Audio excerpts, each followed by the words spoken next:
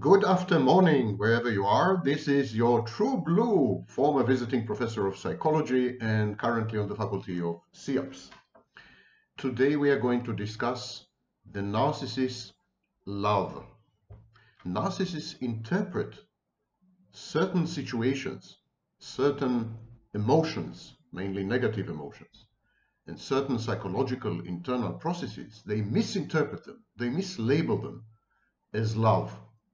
But actually, this is the unfolding of the narcissist's sadistic and masochistic impulses. The narcissist is a sado-masochist, a combination of sadist and masochist. Now, not all narcissists are sadists, and not all narcissists are masochists, but all narcissists are sadistic masochistic when it comes to relationships with intimate partners, with insignificant others, with other participants in the shared fantasy to whom a role is allocated by the narcissist. The narcissist's love revolves around pain, its infliction, its management, the gratification that it brings, and the ability to regulate and modulate it as a proxy for regulating and modulating the narcissist's emotions and the narcissist's moods.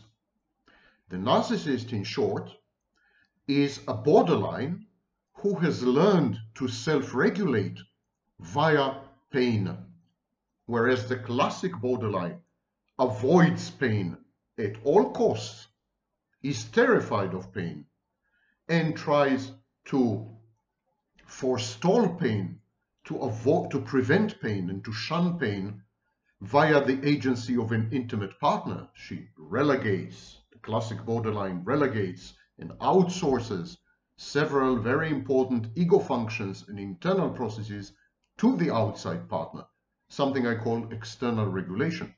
The narcissist uses pain received and pain given, in order to accomplish the same outcome: stability, equilibrium, homeostasis, or in short, survival.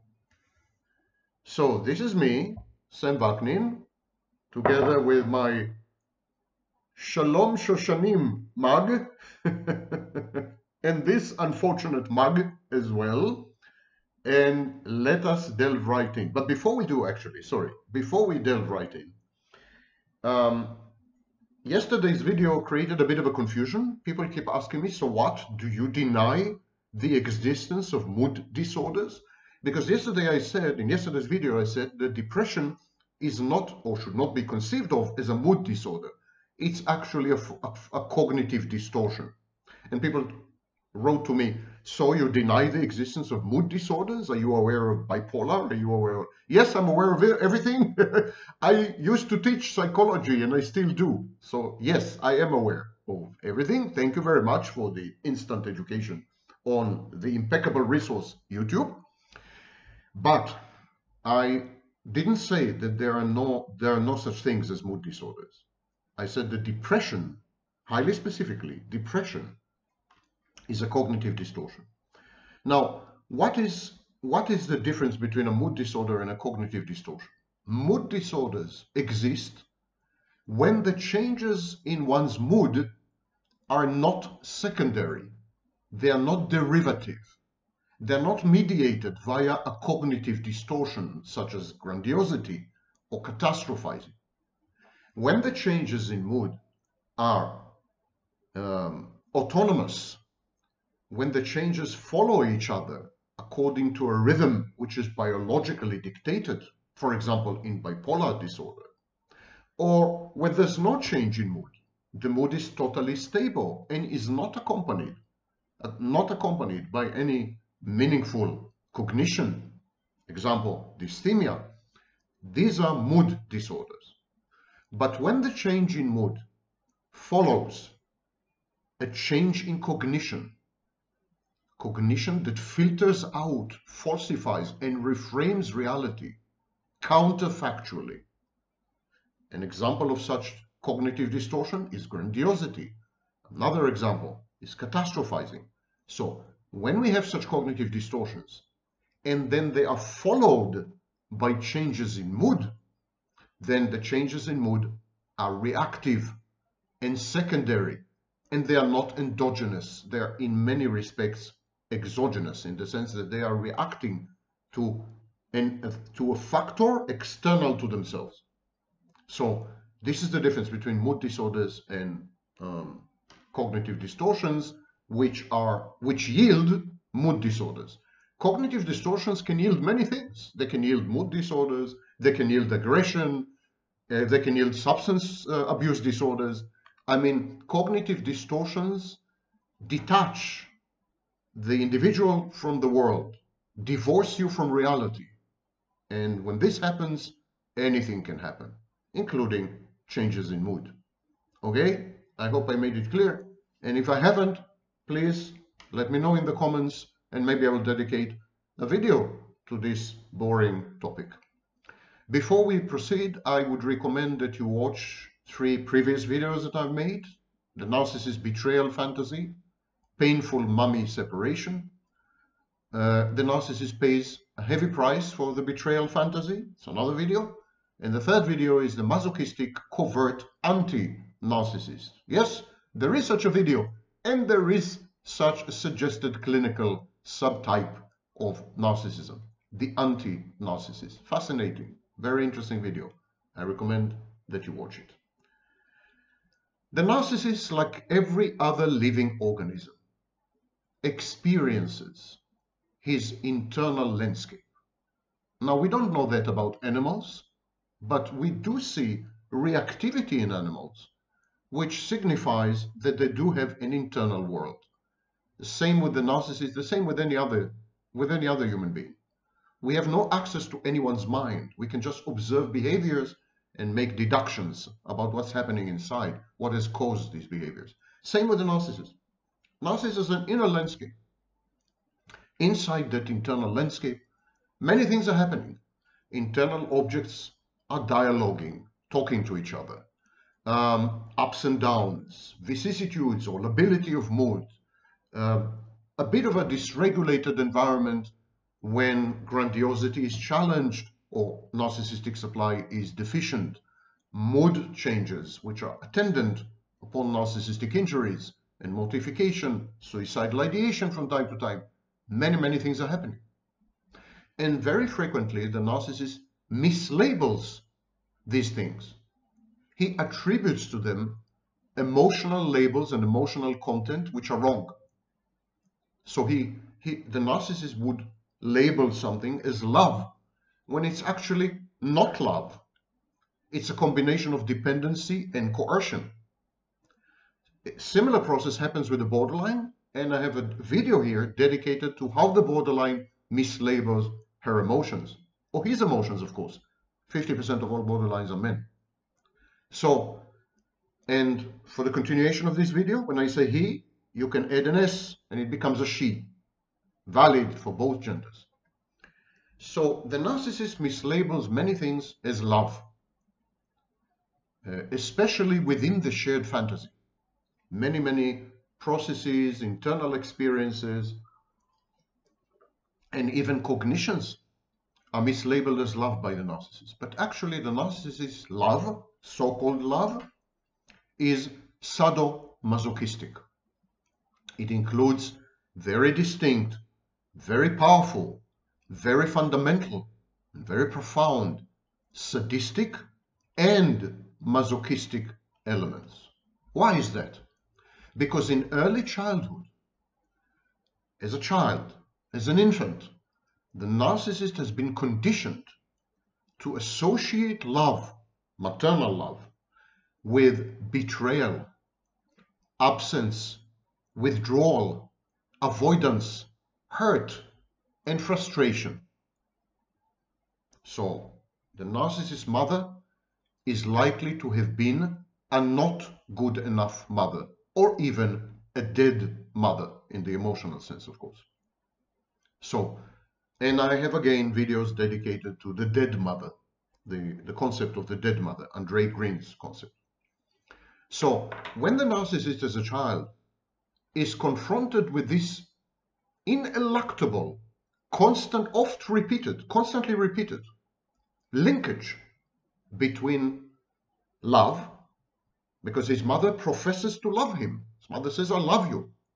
So when the narcissist is faced as a child with this linkage between love and all these negative emotions, shame, fear, guilt, anger, narcissist learns to associate love with negative affectivity. Love is a negative thing. Love is about being hurt, getting hurt.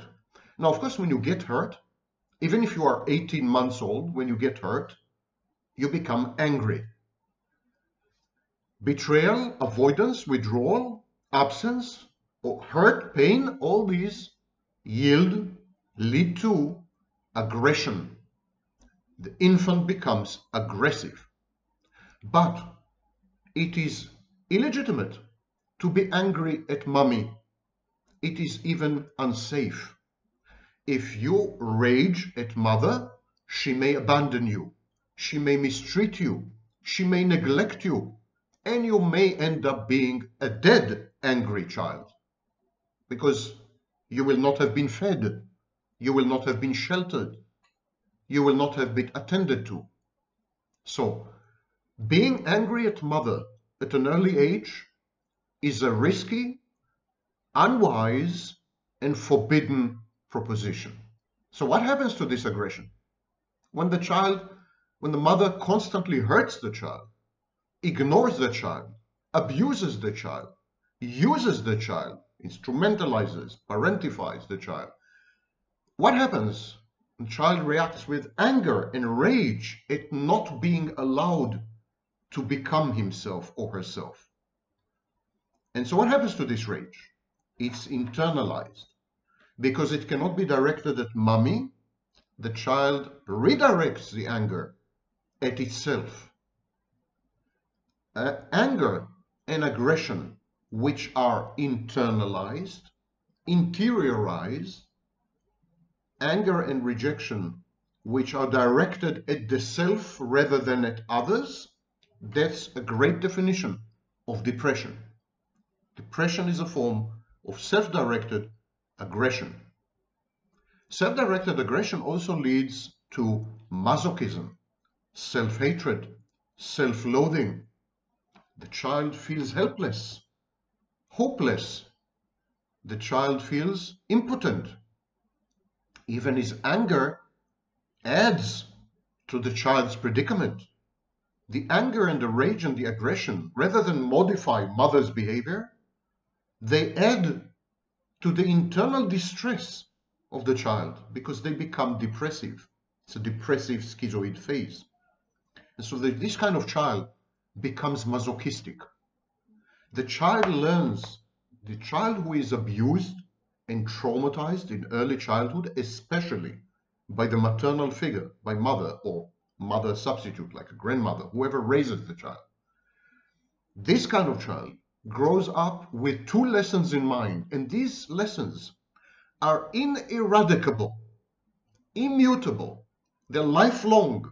They characterize the narcissist until the day he dies. They lead to an insecure attachment style. But more importantly, the two lessons are: anyone who loves me would hurt me. The proof of love is pain inflicted. Someone who loves me is going to damage me, is going to break me, is going to attack me, is going to hurt me. Someone who loves me is going to hate me. Ambivalence. Lesson number one. Lesson number two. I deserve all this. I deserve to be punished.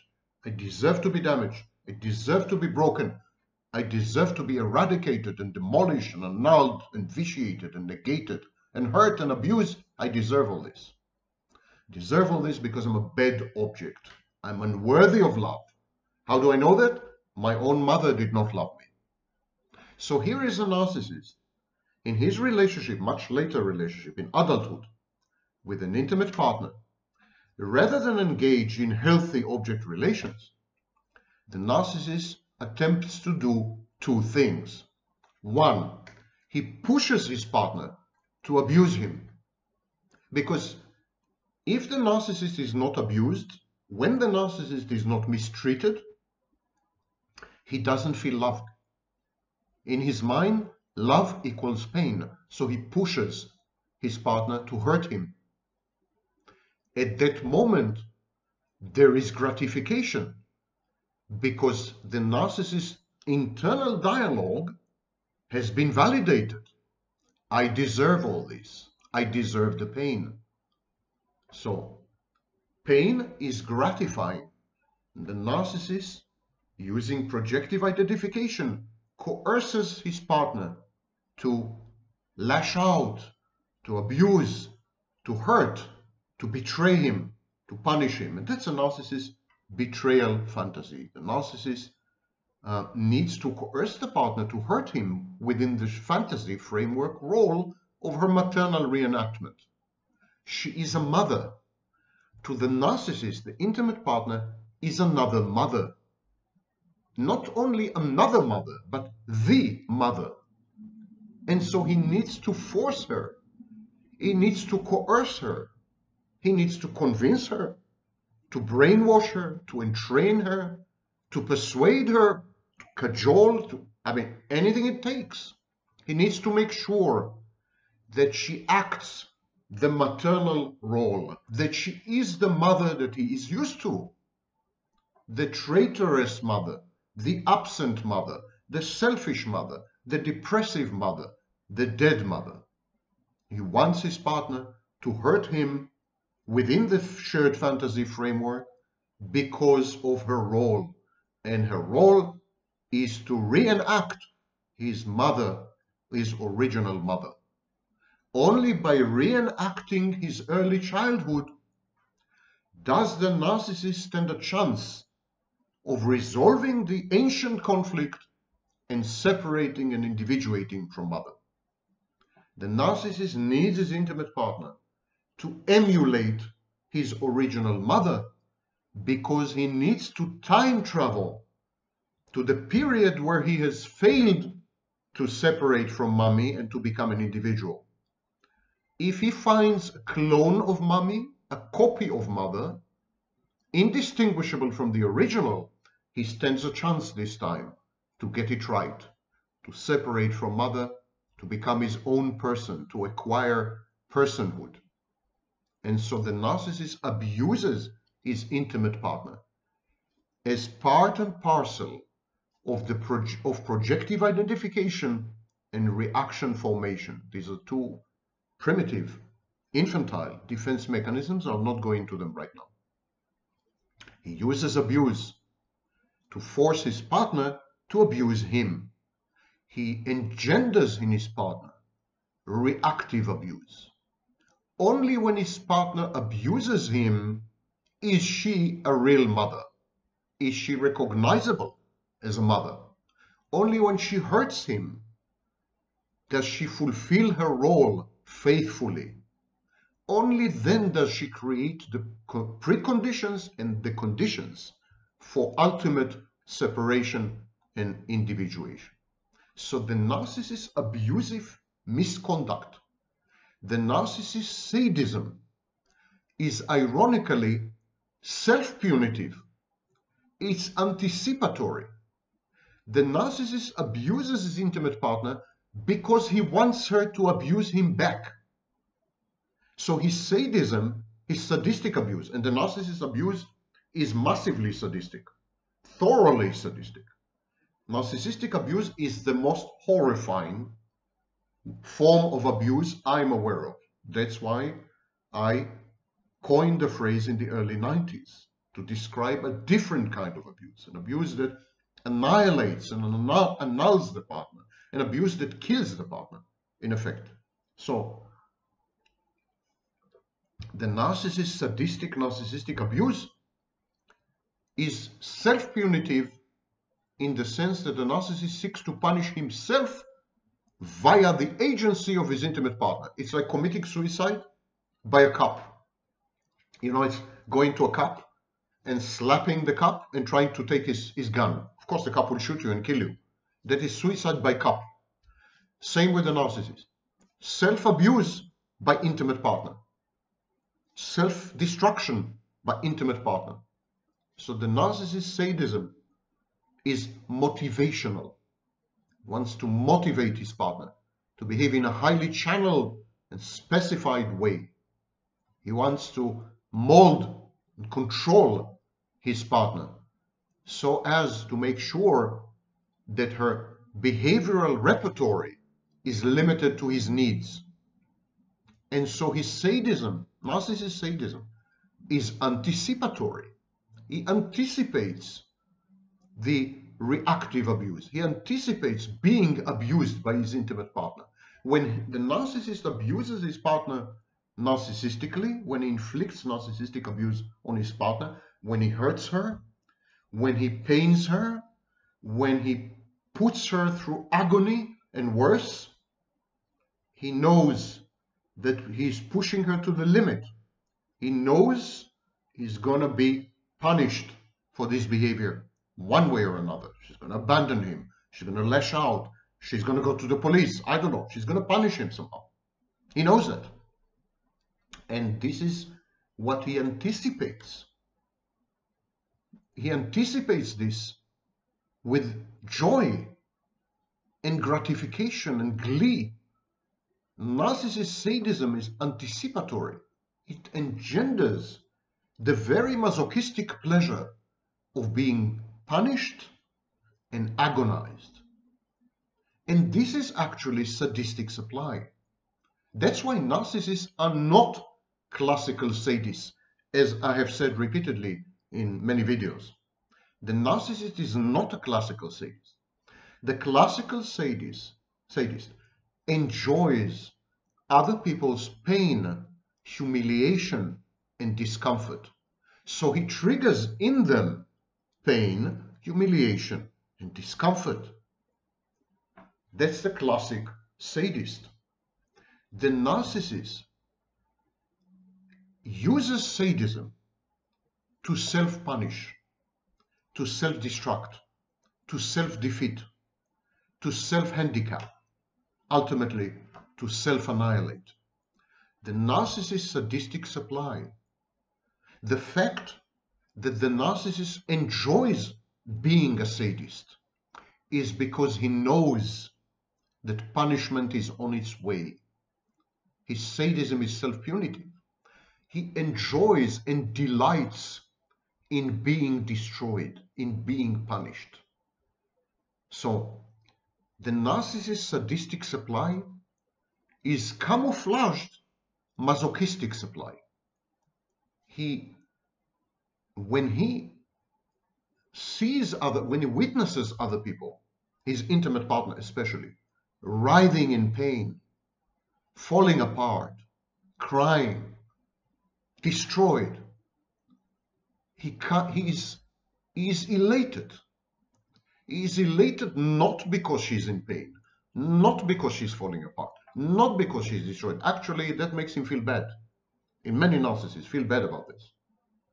They say to themselves, "Oh my God, what have I done?" Or "I shouldn't have done it." Or, they feel bad. They feel out of control.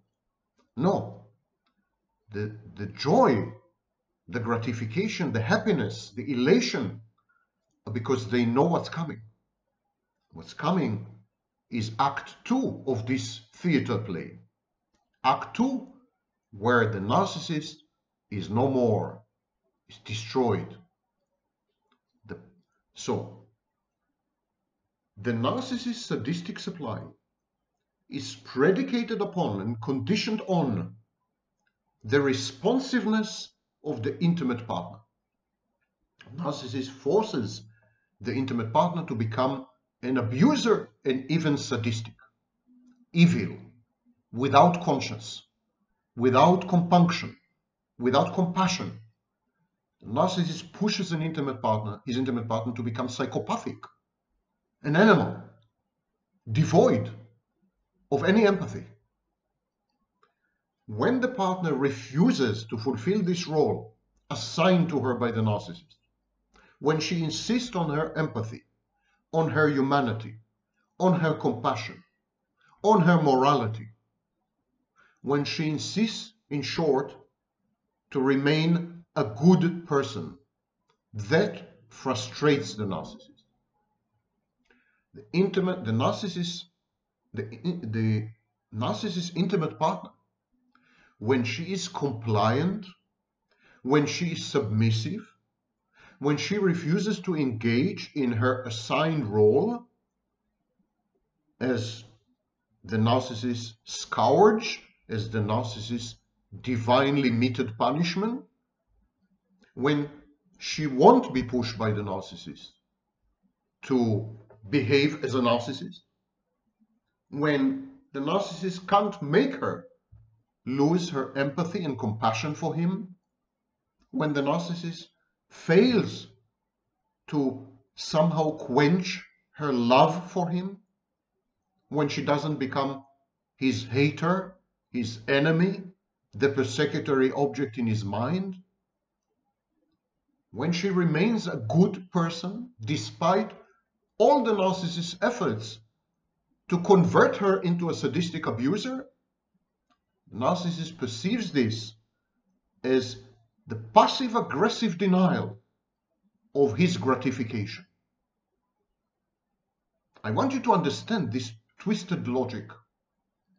The narcissist pushes you to become a sadistic abuser or an abusive sadist.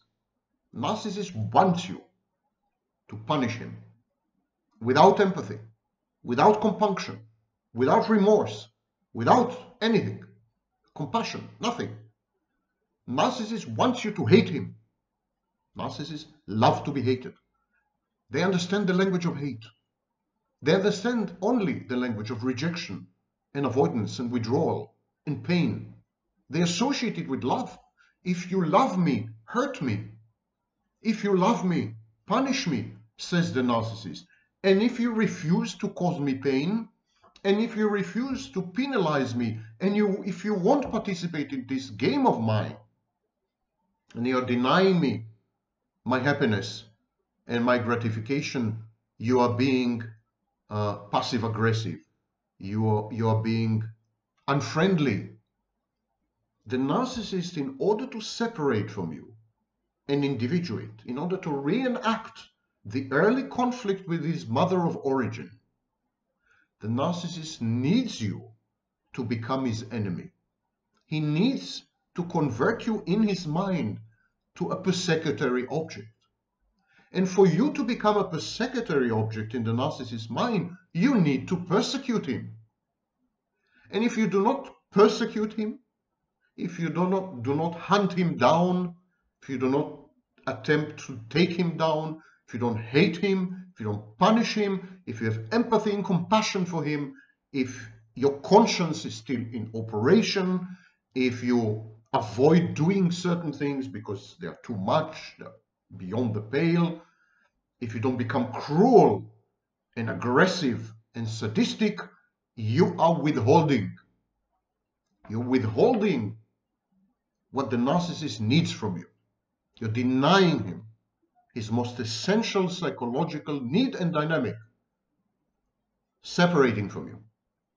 To devalue you, you must become evil and bad and an enemy in the narcissist's mind. Only then can he devalue you. And then once he has devalued you, he is free to go.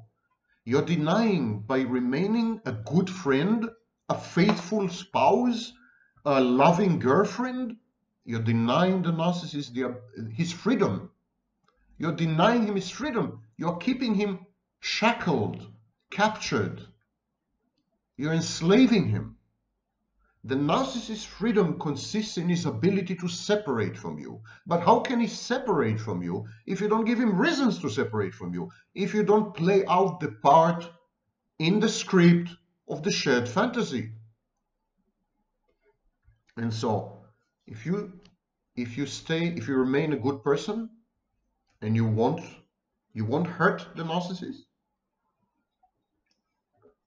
if you don't seek the narcissist's destruction, ruination, something is wrong with you as far as the narcissist is concerned. And this leads the narcissist to escalate his abusive sadism, to push the envelope, to cross every boundary, to exaggerate to the extreme, ad extremis. His abusive sadism knows no bounds and stops at nothing. It can become, and very often does become, very dangerous. If you frustrate a narcissist's quest to shatter his life against your rock, to crash his life against your rock, if you deny him this, if you frustrate him, if you're being passive-aggressive in his eyes, if you're being punitive by not punishing him, you're not allowing him to separate, then you are a kidnapper. He's a hostage. And so his hatred knows no bounds, and he feels legitimized in seeking your destruction by any means possible, in killing you. Not maybe figuratively, but not maybe literally, but figuratively, metaphorically. Submissiveness, the intimate partner submissiveness and compliance and meekness and loving, caring attitude and compassion and empathy and understanding and acceptance, they're bad. The narcissist hates all this. Hates all this because it prevents you from regarding you as the enemy, and then he cannot separate from you. Submissiveness also leads to escalation in the narcissist's abuse and sadism because there's growing tolerance and desensitization. The abnormal becomes the new normal. So both of you develop a habit. As the narcissist abuses you sadistically, it becomes routine. It becomes accepted. It becomes nothing to write home about. You wake up in the morning, you're being shouted at. After 10 years, you expect it to happen. It doesn't shout at you, something's wrong. You learn to adopt the narcissist's point of view that abuse is love. At least he notices you. He pays attention to you. So there's desensitization, there's tolerance, increasing tolerance. The bar is lifted higher, or shall I say lower and lower, abysmally lower. So at some point, verbal aggression becomes physical aggression, and physical aggression becomes life-threatening. This escalation knows no bounds as long as you don't put a stop to it and enforce firm communicable boundaries.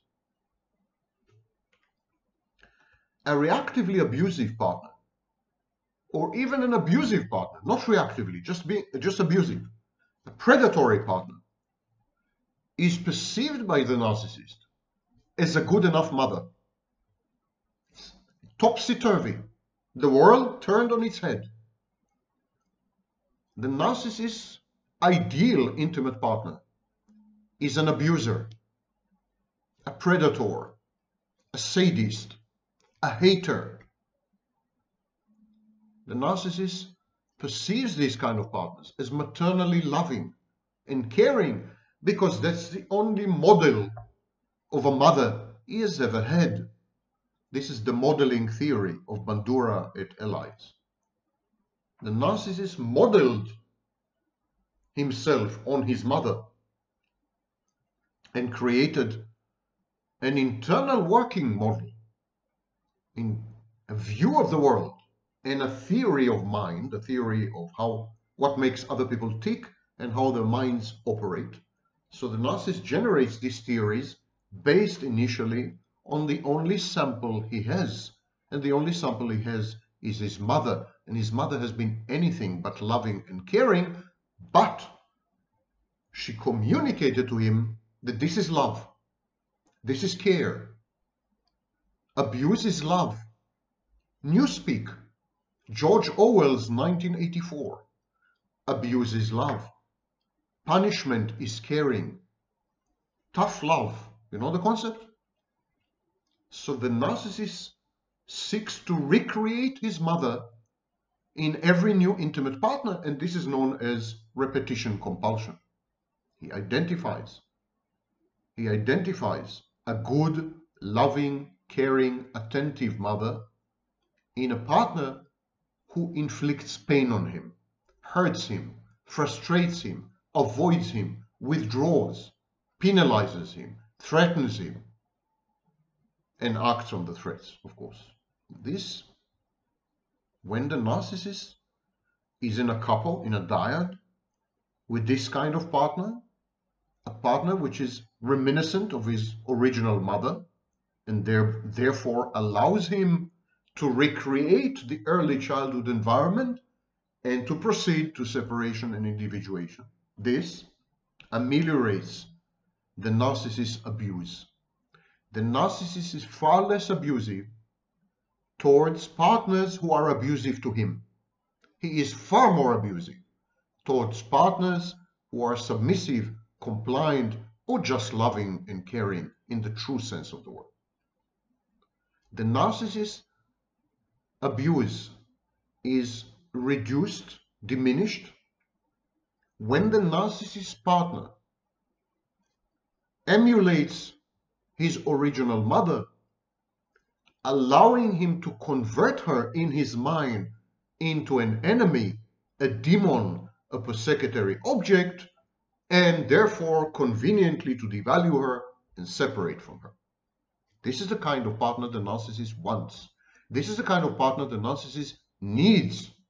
This is the kind of partner the shared fantasy is all about.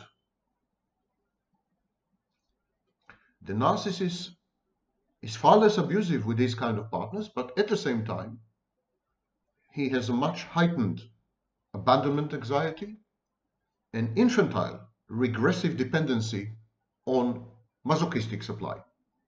This kind of partner usually also cheats on the narcissist. She is unfaithful. She triangulates. She hurts him in many ways. So the narcissist is terrified of losing her prematurely before the separation. In the idealization phase, the love bombing phase, the narcissist is terrified of losing her, experiences abandonment anxiety, becomes dependent as an infant is. So it's a kind of infantile regressive dependency, and derives from her masochistic supply. So he feels justly punished. He revels and celebrates his own self-destruction. Narcissists enjoy the process of self-destruction because it validates everything they've learned about relationships, about maternal figures, about themselves, and about the world. It makes them feel safe. Self-destruction, self-punishment, self-punitive environments and situations make them feel safe. They know the ropes. This is their comfort zone. Narcissist is in one of two states in the shared fantasy. Sado-masochistically gratified by a punitive mother figure, an intimate partner that is a punitive mother figure. So then he is sadomasochistically gratified, satisfied. That's situation number one. Or sadomasochistically frustrated by a truly loving or mature partner. So within the shared fantasy is an instrument, is a tool. It is intended to secure separation-individuation. That's the only role of the shared fantasy. So when the partner colludes and collaborates in this, when the partner becomes the enemy, when the partner becomes demonic, when the partner becomes punitive, hateful, when the partner becomes threatening, great. The shared fantasy is working, devaluation sets in, and separation becomes possible. When the partner, on the other hand, is submissive and compliant and meek and loving and caring and so on and so forth, there's no way to convert the intimate partner effectively into a persecutory object. It's a very contorted process in any case, and then separation, individuation become impossible. The whole shared fantasy collapses. So these are the two situations, two outcomes of the shared fantasy. The first outcome, ironically, when the intimate partner is hateful and punitive and threatening and colludes with the narcissist in separation-individuation, in that outcome, this outcome leads to attachment. The narcissist becomes attached to this partner in the idealization phase and even in the devaluation phase. She guarantees his ability to separate and become an individual. Of course, she's the most important person in his life. And then he emotionally invests in her. He is cathected. There is cathexis. He gets attached to her because she is like mommy, and he is emotionally invested to her, is basically committed, and he develops dependency. And then he attempts separation-individuation from the maternal figure via devaluation and discard. And very frequently, if there's no mortification involved, he tries to hoover this kind of partner in the future. The second outcome, when the intimate partner refuses to collaborate with the narcissist, refuses to become the enemy, refuses to persecute the narcissist and threaten the narcissist, and, refuses to be the Damocles sword above the narcissist's head. This kind of partner leads to sadistic and coercive narcissistic abuse and a power play. The narcissist must have his way with the intimate partner or annihilate her as a frustrating object. Either she collaborates or she's dead. These are the two options. So, when the intimate partner is punitive and abusive and collaborates with the narcissist in order to yield separation, when she makes it easy for the narcissist to devalue her and consider her as an enemy and a hate object, the narcissist gets attached to this partner, emotionally invests in her, cathects her, becomes dependent on her. When the partner is truly loving and good and empathic, the narcissist hates her guts because she frustrates him. So he enhances and increases and amplifies and magnifies his coercion, his abuse, his sadism. It becomes a power play. He's going to break her. He's going to domesticate her. He's going to tame her. He's going to make her what he wants her to be, his enemy.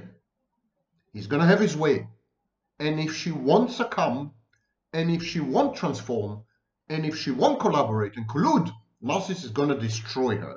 He's going to ruin her. He's going to annihilate her. He's going to kill her metaphorically, or in rare cases, figuratively, literally. She is a frustrating object. She must be doing this on purpose. She's passive-aggressive. She hates him. She doesn't love him. Her love is masqueraded hate, because had she loved him truly, she would have abused him. Had she loved him truly, she would have caused him pain. She would have punished him the way his original mother did. Had she loved him truly, she would have given him his freedom to separate from her, to individuate from her. No, she doesn't do any of these things.